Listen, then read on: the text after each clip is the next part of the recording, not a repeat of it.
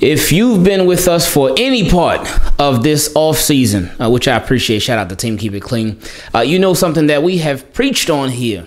Stay ready so you ain't gotta get ready. And this should be Ravens' motto this off season. This should be plastered on everybody's locker, on every coach's, in his office, everywhere. Stay ready so you ain't gotta get ready. And what that means is that be prepared. Be prepared and also have backup options in place just in case your regular option, your initial option, things fall through. And now this would be even better if Ronnie Stanley could be ready. If he could be ready for the start of the year next year. And according to this report from Ian Rappaport, let's just read it. He said, Ravens All-Pro offensive tackle Ronnie Stanley received a medical checkup recently, and he's on pace to be ready for 2022, sources say. Stanley played just one game last year, then had another ankle surgery. He'll be monitored throughout the summer, but there's optimistic he'll be good to go. I think he meant there's optimism, but it's all good.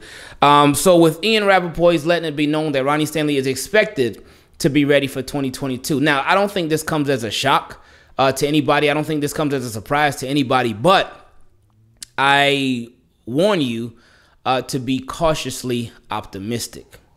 Hearing reports like these are great.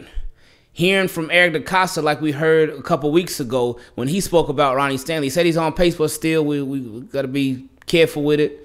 Great. But we can hear every single report in the world that we want to listen to, that we want to read, that we want to get updated on, and that's fine. It's nice to hear encouraging good news, which is great. But the ultimate proof, the ultimate deciding factor will be us seeing Ronnie Stanley on the field with our own eyes. Whether it's training camp, whether it's well, it ain't going to be preseason. I don't think Ravens playing any starters in preseason at all anymore. But we'll see. But week one, that's when all of these reports, that's when they'll mean the most. Because, again, like I said, it's nice. It's nice for our ears and nice for our eyes to say, oh, yeah, Ronnie Stanley's doing good. Oh, great job. And we hope that he continues to do well. We hope that he does even better than expected. But we got to see him on the field. This is why it's very important for the Ravens to go at this thing like he's a bonus. So far, they signed Morgan Moses. So, okay, cool. I like this signing.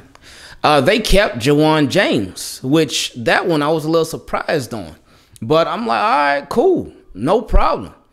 And hopefully that'll be another bonus that you get. So you can have options. They, of course, re-signed Pat McCary during the season. So he'll be an option. They got Tyree Phillips. What was Davis Sharp? They got some options back there. But we want the Ravens to have the best options in the world.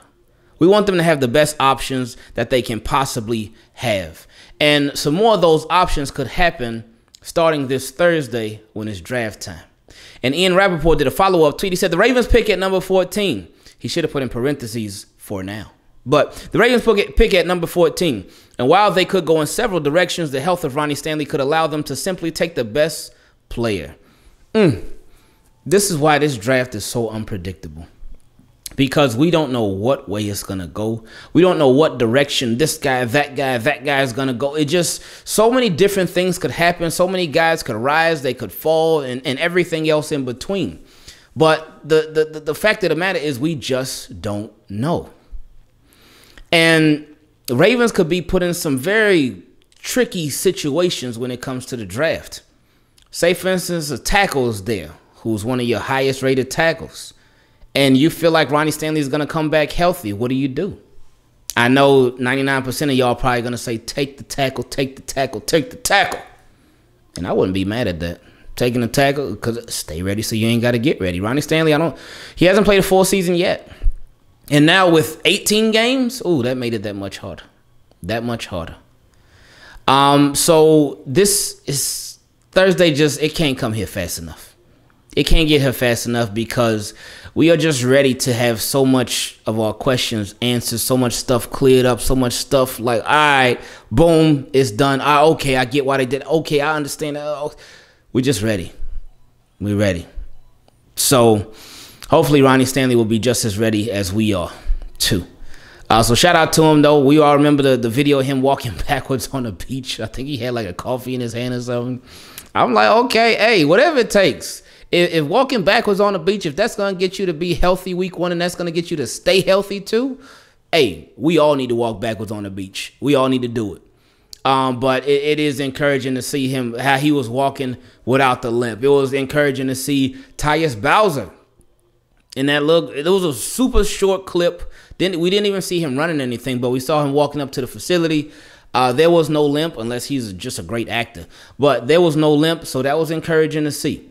And I think with the Ravens this offseason, oh my goodness, I know especially for fans too, it's going to just be very encouraging to see players be back. Because last year was just disgusting.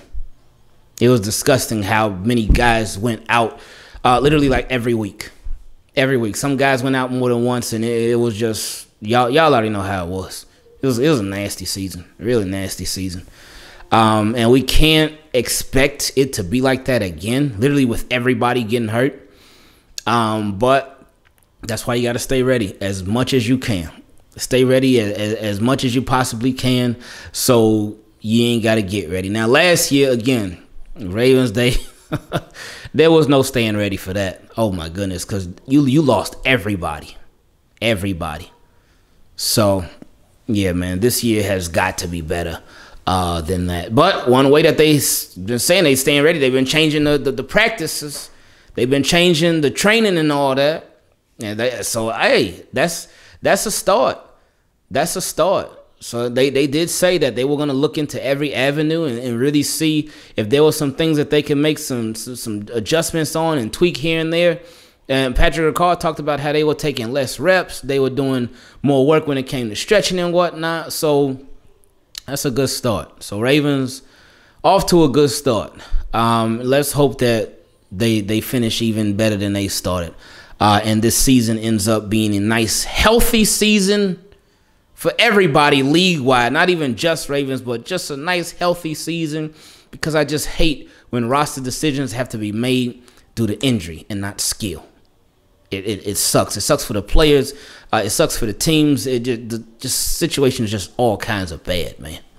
Because you want the best 53 to be out there. You don't want the 53 to be out there determined by injury. But unfortunately, across the league, it happens every year. And that is still my very worst part about football is injuries. Second worst is some of them rules, but first part is injuries.